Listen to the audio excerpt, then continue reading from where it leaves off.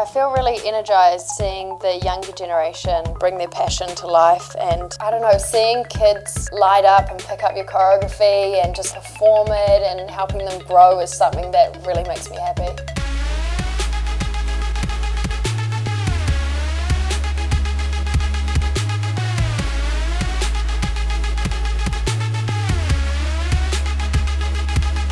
I was 5 years old.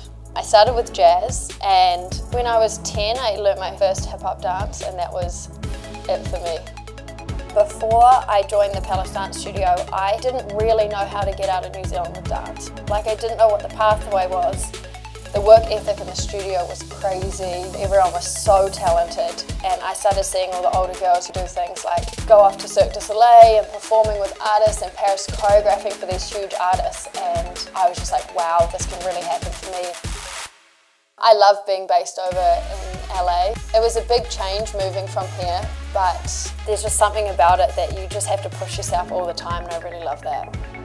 When we finished at Super Bowl, I just got chills. I just stood there, I just looked around, it was like 62,000 people, and I was like, wow, that just happened.